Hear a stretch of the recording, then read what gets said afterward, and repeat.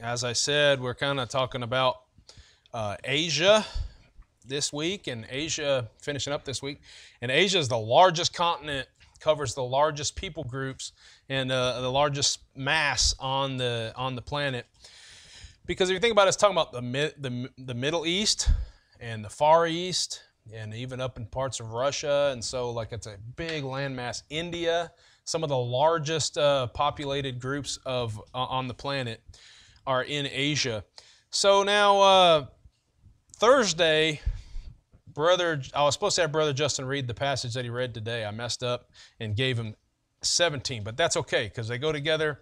And actually this morning I preached a message on all nations have drunk of the wine of the wrath of her fornication. I preached out of this text, and it's a great follow-up to what I was talking about in Thursday. Now, I feel like I'm really beating up Asia, all the other countries. I'm like, oh, the Latin influence on the United States is just great, and oh, the African influence on the United States. And we got to Asia, and all of a sudden I started going off on all these things. And it's not because of anybody in Asia or because of the Asian people. In fact, I preached, I think it was on Thursday, I said that the Asian population, the best hope that they have, it seems like, are those who are coming to the United States because they're open to the gospel and they're hearing the gospel in a lot better way than what they're hearing, overseas. A lot of places it's illegal to even preach the gospel in some countries overseas, okay? So, but here's the reason I'm getting into all this is because I keep seeing the relationship between, our relationship with Asia and the end times prophecy. And so I don't have time to get all into it today, but tonight, whatever it is, afternoon. But this chapter right here, when it's talking about this mystery Babylon, great Babylon, I believe what we're talking about is probably, right, most possibly the United States. And the reason why is because we are by far the leading nation, in the world as far as, the most money, the most powerful military and all that. Now, you say, well, what about China? And you're referencing all these, even the relationship with China and the trade and all that kind of stuff. Or what about India? Some of these heavily populated places and where a lot of things are made. And so I talk about that this morning in Iola. If you get a chance, you want to watch that and see my take on that. But let me just show you just a few things here that I talked about this morning that I do want to make mention of. If you look at because this whole chapter, right, it's about the merchants, and they're going about making all the money, and they're living deliciously and extravagantly. And let me just tell you a few things.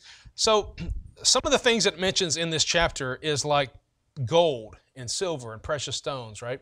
In the United States actually has like 79% of the world's reserves in gold. Now, most of these facts, though, China is gonna be like number one, okay? Like China is down the road a little bit on producing silver.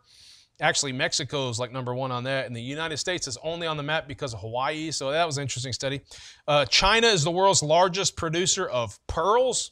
Doesn't seem important, but as you're reading this list, it's talking about the pearls and all this kind of stuff. China and India are the largest producers of silk. It talks about all the different fine linens and silk and stuff like that. And China is the largest producer of even wood or wood products. That sounds kind of funny because you think Canada and you've got, what about Russia? What about all these other places where there's lots of wood?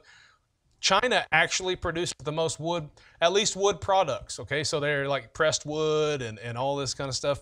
And so interesting, you see all the stuff on this list, the spices and all this kind of stuff, and you can see, no doubt, a trade.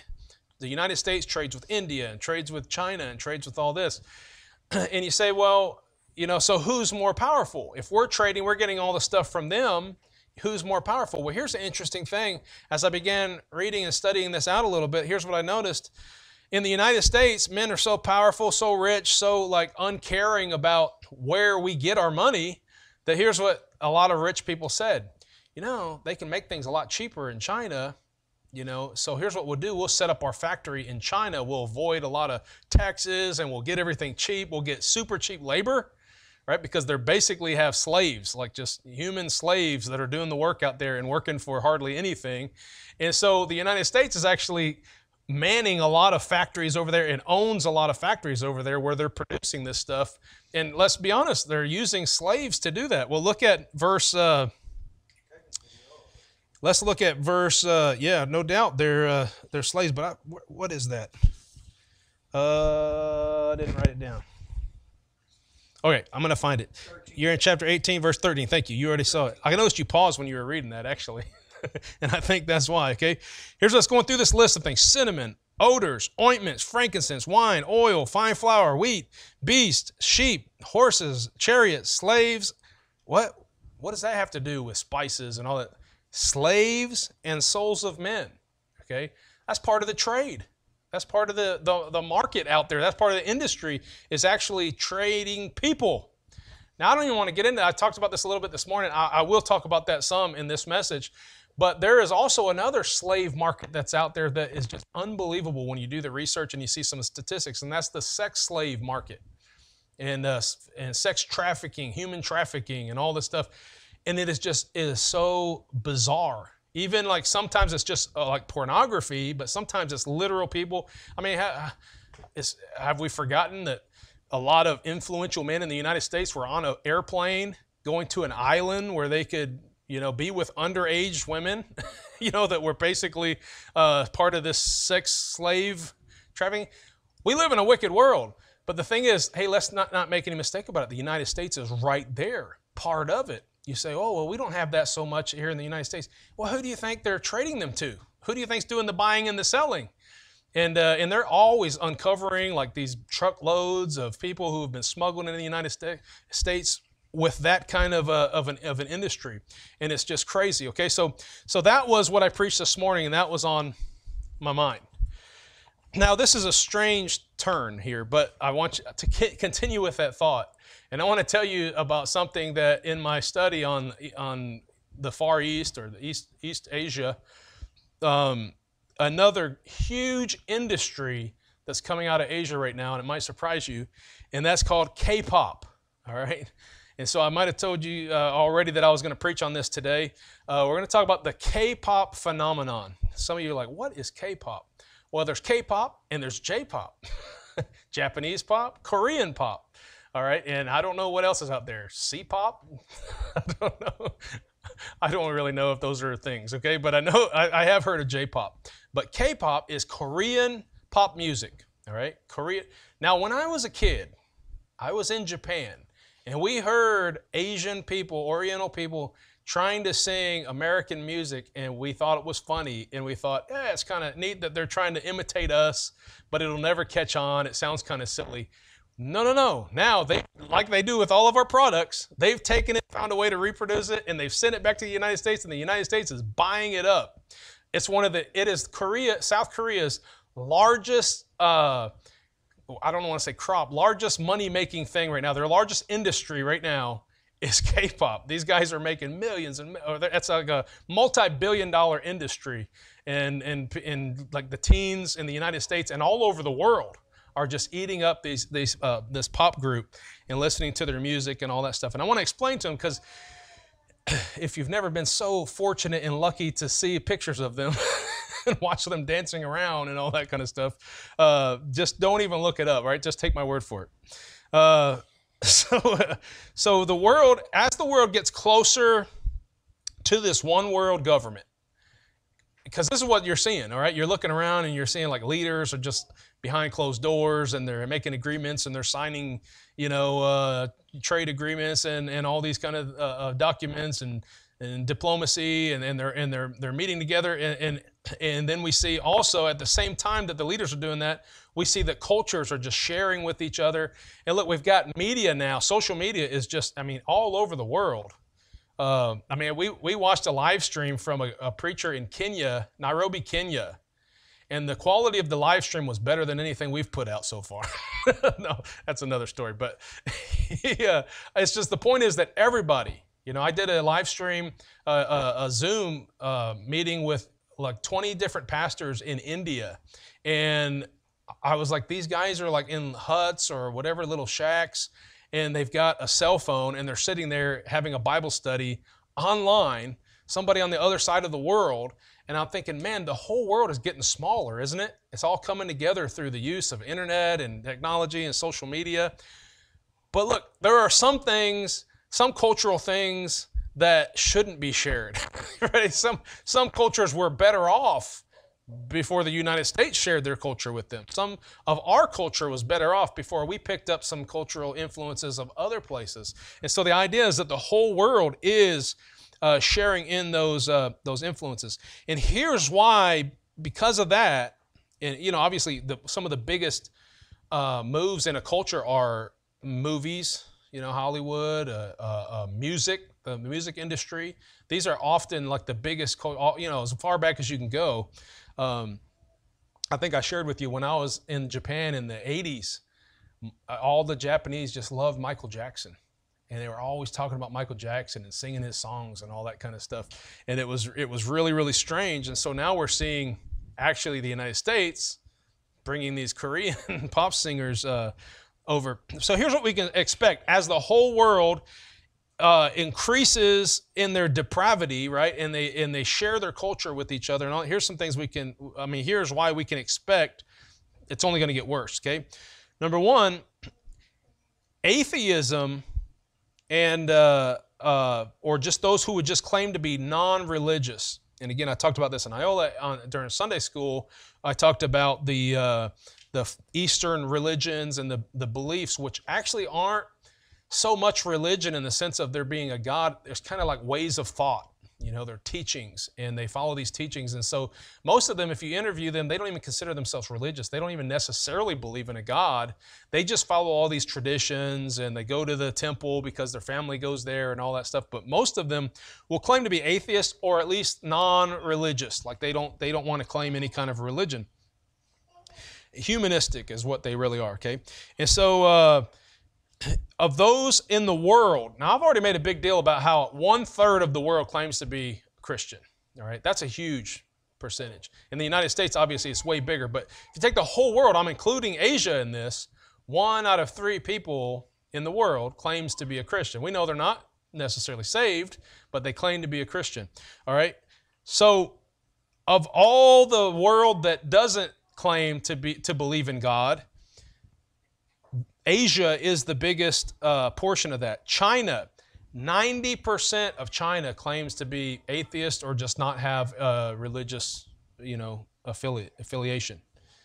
Now, look, because they can say that and still claim to be Buddhist. Does that make sense what I'm saying? Because you can say, well, what? There's this percentage of people claim to be Buddhist. That doesn't mean they believe in God or they consider themselves to be religious. They just fall under the umbrella of Buddhism or Confucianism or whatever. Okay, Japan and South Korea both sit at about 60% of their population claims to be non-religious. Now, we have a missionary that's in Japan, and he's said that. He's like, most people here, they just don't even claim a religion. They just don't even believe in God. He's like, it's really hard to go out and preach the gospel to them. And so there's actually 39% of the United States who would claim to be non-religious, okay? So the rest of the United States is pretty much Christianity. There's a small percentage that's some other religion, but most of them would claim to be Christianity, whether it's Catholic, Protestant, whatever. All right, and so 90% in China, 60% in Japan, 60% in Korea. That's a huge, population, a huge amount of their population that doesn't even claim to believe a higher power necessarily. They might believe in some higher power, but not a Bible, no morals other than just what they've been taught by Buddha. And so this should tell us what we can expect as our cultures kind of get together and we're just picking up all these lifestyles of other parts of the world. All right, so let's talk about this K-pop phenomenon. I don't know when it started, in the 90s or probably, you could trace like Korean pop singers back a lot farther than that, but where it really became popular, I think, was in the 90s, late 90s, early 2000s. And I'll try to describe them here in a minute. But as they came on the scene, they just kind of exploded. And they started, everybody had them on their shows, and everybody had Ellen DeGenerate, whatever her name, Ellen DeGenerate had them on their show. And just to show how wicked she is, here's what she says. Hey, so do you guys like hook up after your shows? Do you kind of like hook up with some of your fans? What would be the point of asking them that, right? And they were uncomfortable and everything. And so she asked them again, do you date people like outside? And so it's just, that's the American influence, right? But here's the thing. Do a little digging, and here's what you find out. The surprise, surprise, the K-pop phenomenon, the K-pop group, these boy bands is what they are, okay? The girl bands too, they have girl K-pop. I'll get to that in a minute. But here's what they do. They have these bands and everything. And so anyway, a little bit of uncovering, all you'd have to do is a quick Google search and you'll find there's been all kinds of scandals where these guys are involved in what I was talking about, early sex trafficking and helping people to like hook up in bars and casinos and stuff like that. And it's just a wicked, wicked lifestyle. Now let me explain again, here's what they are. So for instance, one of the biggest bands is, see if I can remember, BTS, I think is how it goes. And the word is a Korean word, but it stands for Bulletproof Boy Scouts, basically. Bulletproof Boy Scouts. And when they explain what they stand for, it's like, you know, we are like immune to the criticism and the cultural, like, projections that people put on us and all that kind of stuff. So what it is like reaching out to that teen, like rebellious. We want to be ourselves. I mean, like the Beatles of the 70s and, you know, this is how it always works with the music industry and Hollywood and all that. We want to really appeal to the younger generation and feed their like desire to just be rebellious and all that kind of stuff. And that's actually what these guys are. So that group has like, I think 7 of these guys who I honestly, the first time I saw a picture of them, did not know they were guys, okay? Because here is the thing. Asians, this isn't an insult, this is just the way they're born. The Asian men don't typically look very manly, right? They usually can't grow a beard or facial hair. They don't have hardly any hair on their bodies, right? That's just the way that they're born. They have really soft skin. They're usually short, kind of slender, and they're natural, just like the way that they look. They have to work at being masculine, okay? And so you get these guys, and then they're young on top of it. So boys, you know, always look more effeminate. I'm sorry, boys, I'm not saying you're effeminate, but than manly men that are growing facial hair and got muscles and all that kind of stuff, right? So, but these guys, they play to that, all right? They go ahead and look the feminine part. They dress the feminine part. Sometimes you can't tell, is that dude wearing like girls' clothes or what's the deal? Like I can't tell the colors and just the designs and all that. I can't tell. They have like long hair that's like dyed like pink or purple or whatever, and it's like super long, and they wear makeup. I mean, they just like everything about them. You're just like, is that a dude or is it what is that? But it's a boy band, okay? Now the girl bands are a little bit different. You can tell they're girls. There's no doubt about that. In fact, they have skirts that are like up to here, okay? And that's a big deal right now. Like all these human rights people are saying, hey, they're like sexualizing the women in Korea and all that stuff. But the thing that jumped out to me, because yes, they're doing that. Women have always kind of been sexualized. It's unfortunate. That's another message for another day. But that's not what jumped out in my mind. What jumped out in my mind, because those look like ladies, right? What jumped out in my mind, what about these dudes that look like ladies too? like very effeminate men, okay? And so let me tell you about just 3 things real quickly that this subject, this K-pop phenomenon, just kind of like just right out the bat jumped out to me, and then just kind of like tie that all in with what I was saying. Okay, number 1 is that the young boys and girls are used as sex symbols, okay? Now, interestingly enough, among the young population in Asia, the amount of people who are even engaged sexually, even having children, is drastically reducing, is shrinking.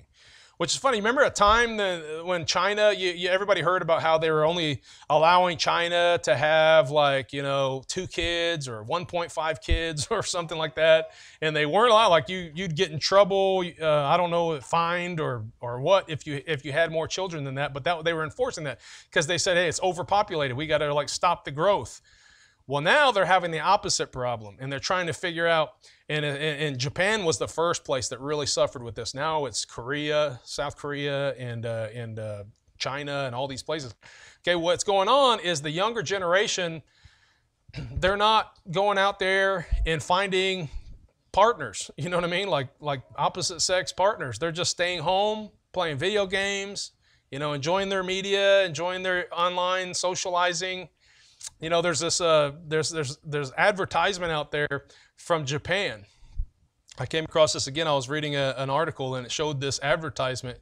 And this advertisement, there's this young businessman, and he's getting ready to go to work. And when he wakes up, there's this lady, animated lady. How many are familiar with anime? You know what anime is? Again, okay, I'm going to get so far off my notes, it's not even funny. Okay, when I first came to I grew up in, like I said, I grew up in Japan. I knew anime way before it even made its way to the United States. I knew what anime was. I remember reading, I guess they call it manga, right, which is like cartoons or, for adults, actually. I remember going to an off-base restaurant in Japan, and we sat down, and while we're waiting on our food, because it took them a long time, it wasn't like fast food, you had to wait for them to cook it, and they had all this reading material over there.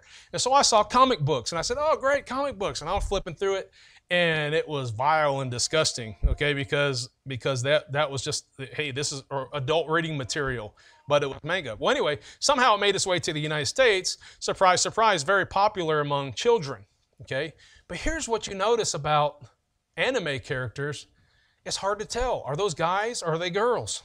Right? They have the long hair. They have all the things like I just described about the K-pop band. That's what the anime characters are. And it took off among our young generation. I think it's still super popular. And a lot of kids drawing, anime characters, and they're watching all the things. And here's the thing though. Like I said, whenever I was younger, I already saw some of that. But whenever I came to first start working with teens in Iola, I had no idea that it was big. It was popular here. And like all these kids are drawing anime, and I'm thinking, hey, that's pretty cool. Got the long hair. Like, hey, I remember that guy. That was, Dragon Ball Z. And they're like, yeah, Dragon Ball Z? And I was like, I have no idea. Like, I didn't know you knew who that was. I saw that in Japan. So then they're like talking about this. Well, here's the weird thing that happened in Iola. I started seeing all these teens that were like metrosex, like you can't tell, is it a boy, is it a girl, is it what's going on? And sure enough, there was this explosion in the high schools, probably still is, but I'm not working with teens that much anymore. Probably an explosion still of people who are just confused about their gender. And in the United States, there's just a whole push to just accept people who don't know what gender they are, and accept people boys that want to be girls and girls that want to be boys, and just, it's okay, just let them do that. And I saw that in the teen department, and I saw girls that didn't want to be called a girl's name, they wanted to be called a boy's name. And I'm like, what is going on in Iola? Right? In the Bible Belt, in the suburbs. That wouldn't be suburbs, what would that be called? Rural Kansas, right? And I was just like, what's going on? Kids drawing My Little Pony. I guess, I don't know if that's anime or not, but they're like drawing My Little Pony. I'm like, I thought girls draw My Little Pony. What do you got there? My Little Pony with rainbows and all this stuff? Because it had become popular for men to be effeminate. Okay, and the Bible talks about that, and it mentions that as a sin, actually, that men would be effeminate. And then for the industries, okay, look, you look at the music industries in the United States, it certainly isn't any better, okay? But what we keep finding over and over is in the music industry, they're taking these young kids and they're sexualizing them. They're presenting them to the world as sex symbols. They're doing who knows what, behind scenes. You got a lot of them coming out and saying, things happen to them whenever they were kids. Look at Joel 3, verse 3.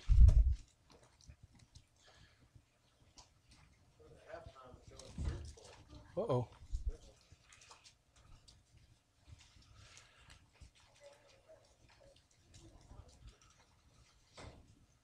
Forgot what I was looking for. Joel.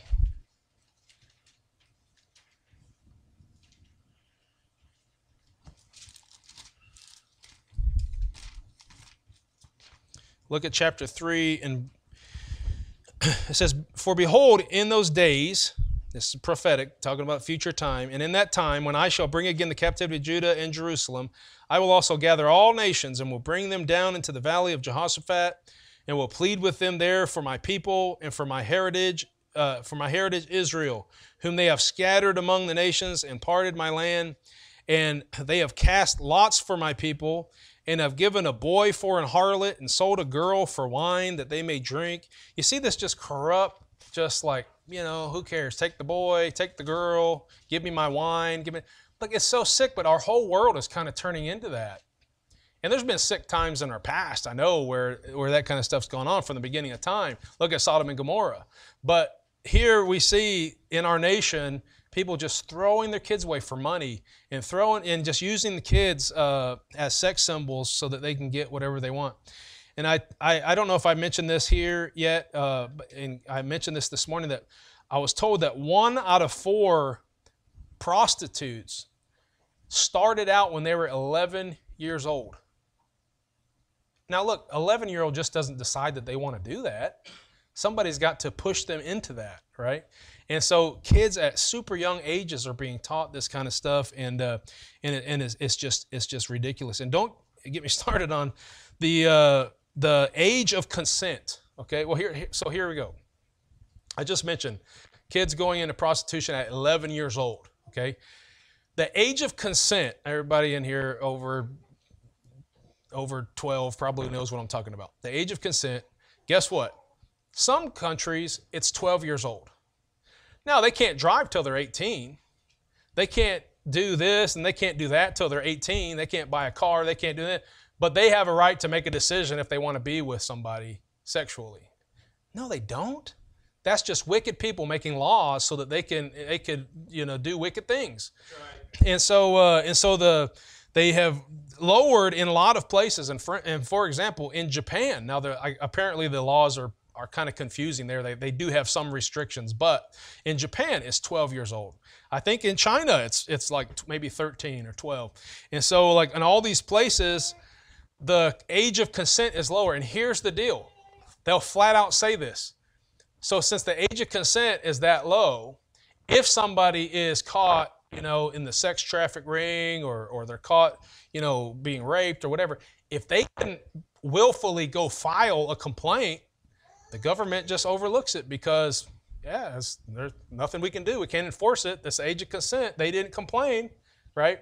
So little kids being treated that way, we got a wicked world, and it's all just, hey, the United States isn't better than anybody else. In fact, the United States is very guilty in not only receiving that from other countries, but promoting that all over the world. And promoting homosexuality and promoting transvestites and all that kind of stuff.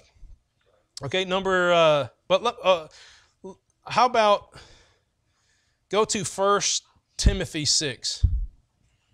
You say, what is how do people get that wicked? Well, we could go to Romans 1. We might just do that every opportunity. But 1 Timothy 6. 1 Timothy 6. The Bible's falling apart. And look at verse 10. "For the love of money is the root of all evil, which while some coveted after, they have erred from the faith and pierced themselves through with many sorrows." South Korea sees, oh man, we're making millions and millions, yea, billions on this industry. Let's just sell it. Hey, what would get us more views, more sales? Let's dress them like that. Let's tell them that they have to do that. Let's engage them in this. And so now you have these kids are making like $50 million a year or something like that. What do you think they're going to do with all that money? They're going to want to go out and spend it, and they're going to get, sure enough, they're getting addicted to gambling. They're getting addicted to pornography. They're getting addicted to, because they have unlimited resources. And anytime somebody has a lot of money, you know what that leads to? They want more money. They're addicted to the fame and the notoriety they have from having all that money. They end up doing drugs and sex and trying to seek that feel-good experience. And it's all based on the love of money. Okay, so we talked about boys and girls as sex symbols. Number 2, I briefly mentioned this already, but effeminate men. Okay, and I talked about how the population is decreasing in East Asia, and I don't think I ever finished that ad. Okay, so that ad showed this guy waking up, and there's this anime. That's how I got off. All right, I made a full circle. So they had this anime character in this little box or something like that. I don't know what it was. And it's like, hello, wake up. It's all in Japanese, okay? And then there's subtitles. It's like, wake up. And he wakes up, and she's like, it's going to rain today. Make sure you take your umbrella. And he's talking to this like animated like figure like it's his girlfriend. And he goes off in the day, and he's going to work, and he keeps getting texts from this this artificial intelligence, right, is like sending him a text saying, hey, I miss you, hurry home, and all this stuff. And at the end of the day, he's in bed, and he's like, it's so good to have a friend and have somebody that's with me all day. And it's animated. It's like not even real. All right, but see, video games and entertainment and all this stuff is actually bringing a lot of, even the United States, children into this situation where they are just, it's all just about entertainment. And they don't really need to go out and get a job. They don't really need to go get a girlfriend. You know, government's giving them money. They're living with mom and dad, and they can, fulfill their whatever desires that they have right there online on the computer. And it's a terrible situation. So here's the thing. The Bible's very clear on this. And I would say in the day in which we live, now more than ever, men need to try to look like men. Women need to try to look like women. Okay? You say, well, I can't help it. I can't grow facial hair. I just naturally have a slender body. I just naturally have... Well, then you can do things to emphasize the masculine parts. Right? You can do things to de-emphasize your feminine qualities. Does that make sense to anybody? You know, if you can grow a beard, grow a beard. I don't know. I forgot to shave, man. I did that just for this sermon. Do something if you don't look masculine, but for goodness sakes, cut your hair if you're a dude, right? Don't try to look like a woman. If you're a woman, go ahead and have long hair. The Bible says it's a glory unto a woman to have long hair. And unto a man, it's a shame. Let's look at that, 1 Corinthians 11. In case you don't believe that's in there. 1 Corinthians 11, look at verse 14. Doth not even nature itself teach you that if a man have long hair, it is a shame unto him? But if a woman have long hair, it is a glory to her, for her hair is given her for a covering. Now look, you really don't have to argue like, oh, wait, what about Samson? Or what about, or is it really a sin if I have long hair? Or, you don't have to worry about any of that. Look, I just read that and say this. A guy should be ashamed if he has long hair. Amen. A woman should be ashamed if she has short hair. That's why ladies with cancer and they lose their hair and they're just like devastated. They got to get a long wig or something like that because their hair is their glory, right? Now, if they can't help that, if they lost their hair, or some women, different things will happen. Maybe they'll go bald for some reason. But it should be natural that a woman wants to have longer hair and a man wants to have shorter hair. Look at Deuteronomy 22:5.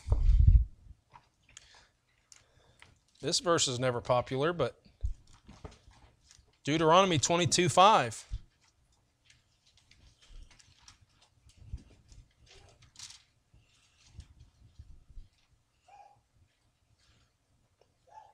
Amidst all these commands God's given to the children of Israel to let them know what He considers right and wrong, what He considers to be abomination or not.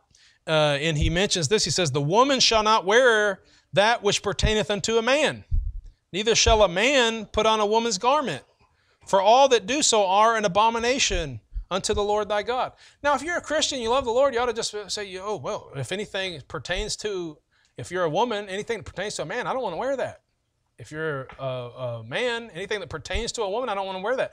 This K-pop band, I don't know if I ever saw any guys with dresses on, but they had like the flowery, collars and like, not flowery, what am I talking about? Like, they just, everything they had was just like that should be like a woman. Like they bought that from the women's department, right? Like, why would you do that? Why would you do that? When you already kind of look feminine, and then you're growing your hair out and all that. Well, I tell you why, because they are super popular among the growing, and increasingly popular LGBT community. And, all these people just love this K-pop band. I hate to say this. Kim Jong-un, how many know who that guy is, okay? Not South Korea. He's in North Korea, right? Kim Jong-un recently put a ban on skinny jeans. Like kidding. So if a guy wears skinny jeans, you're going to get a big old fine, Amen. Maybe thrown in jail or something like that. No skinny jeans. Mullets. I don't know why he picked a mullet. I don't know why he picked mullets. Like maybe that's a thing over there right now. I am seeing more guys wearing mullets rather. Kim Jong-un said, if you wear a mullet, you're a disgrace, and we're banning that. Guess what else he banned? He banned K-pop.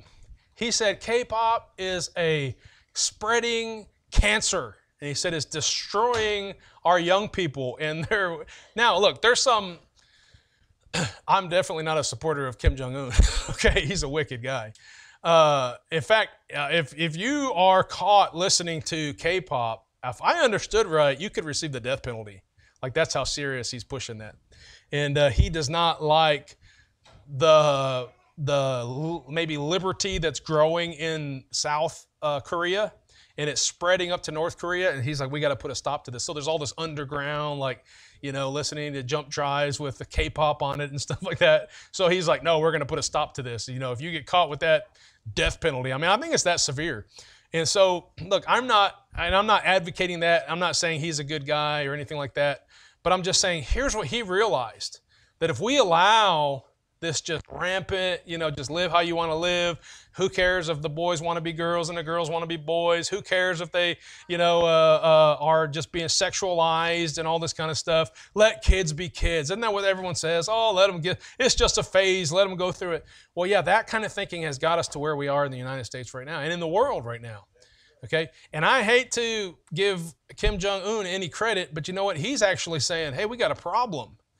And last Thursday, I mentioned how Japan just recently said, hey, we've got a problem and we've got to limit how much time our kids can spend online because they're being affected by this and it's bringing them into this moral depravity.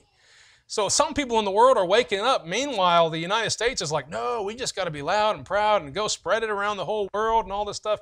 And look, it's just we're getting to a point where our country is just getting more and more wicked, and we're going to end up right into this Revelation 18 time, which we know is coming. It's already been predicted in the Bible, so we shouldn't be surprised. So the last thing would be not just effeminate men, but gender blending, I guess, is the idea. But like I said, it's interesting, though, that the girl bands, you don't see a whole lot of the girls dressing up like guys because, the majority of the population wouldn't go for that. And it is pretty interesting how that goes. But anyway, like I said, that's another message for another day. Well, let's look back at Revelation 18. Let me try to close this thing out.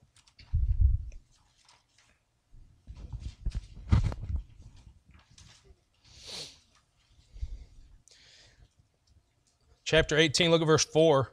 And I heard another voice from heaven saying, come out of her, my people, that ye be not partakers of her sins, and that ye receive not of her plagues. Now, I mentioned this morning that who's he talking about, my people? It's kind of tricky because when you look at the chronology of what's going on, God's people, I believe, have already been persecuted, and the Antichrist already has set himself up to be God, and so God's people have actually been taken out in the rapture. And what we have right here now is actually the the plagues being poured out upon the people. And so there's a couple ways to think that. I think it's probably, maybe he's referring to like the 144,000 that are still on the earth preaching the gospel and all that. Or maybe this is just a general idea saying, my people need to come out of that. But whatever the case, we can make that application for ourselves because we're already Christians and we already are part of the kingdom of God, and we know that we're not of this world. We're just passing through. We're pilgrims here. And so here's what we need to do is we need to realize that we need to come out from among this wicked world. And we need to be separate from this wicked world. And we need to not be part of their sins so that we're not going to experience part of the plagues that come out upon the wickedness of the world, okay? Now, the good thing to remember here, I want to close with this idea, is that, none of these things, if somebody has struggled with pornography or maybe being effeminate or, maybe there's a couple things on this list that we could talk about, greedy, covetous, or whatever, those aren't the things. It's not doing those things that makes a person, go to hell or receive that kind of plague, because that's the ultimate punishment is death and hell for all eternity. But what saves a person from that has nothing to do with our righteousness. Praise God for that. And the whole world like this being corrupted by all this wickedness, and God bless the teens today. I know every generation has their difficulties, right? But they're bombarded with so much garbage and so much pressure, and we need to pray for our teens in this building and your children and your teens, because there's a lot of bad influences out there upon them. We need to be wise and we need to be sharp and try to stop them from that. But you know what? Here is the beauty of it all, that none of us in this room have to step 1 foot into the lake of fire. None of us in this room have to bear the punishment that this world deserves. And yea, we deserve it because we've all done our fair share of sinful things. And none of us have to pay the price for that, because Jesus Christ took that punishment and he became sin for us, died on the cross. And so what we really need to do, it's going to be so easy for us to focus on this, and we need to preach against this. We need to realize the condition of our world. It can be so easy that we think in terms of, hey, this world is so wicked, and I'm a Christian, I'm living for the Lord, and I'm going to separate from the world. Amen, that's good. You don't want to be at enmity with God and love the world and go against God. But you know what? We're missing one step right here, is that all these wicked people can also come to know the Lord, and they can be forgiven of their sins. Amen. And so this is why it's so important, and this church is so set on going and preaching the gospel so that we can do, hey, before the Lord does come, we don't know how long that's going to be, okay? It might only be just in the next 3-4 years. And before the Lord does come, we've got to go out there and preach that gospel and get that spread as much as we can so that we can save these people from this filthy generation, and they don't have to share in those plagues that are coming. Let's pray. Father, we thank you for your word, and I thank you for this church and the great works that are being accomplished in your name through the work of your Spirit. I pray, Lord, that you will bless those efforts and you'll continue to provide, Lord, not just monetarily and physically, but provide us with laborers and a sound mind and wisdom as we go do your work. And Lord, we pray you just lead, guide, and direct your church. In Jesus' name I pray, amen.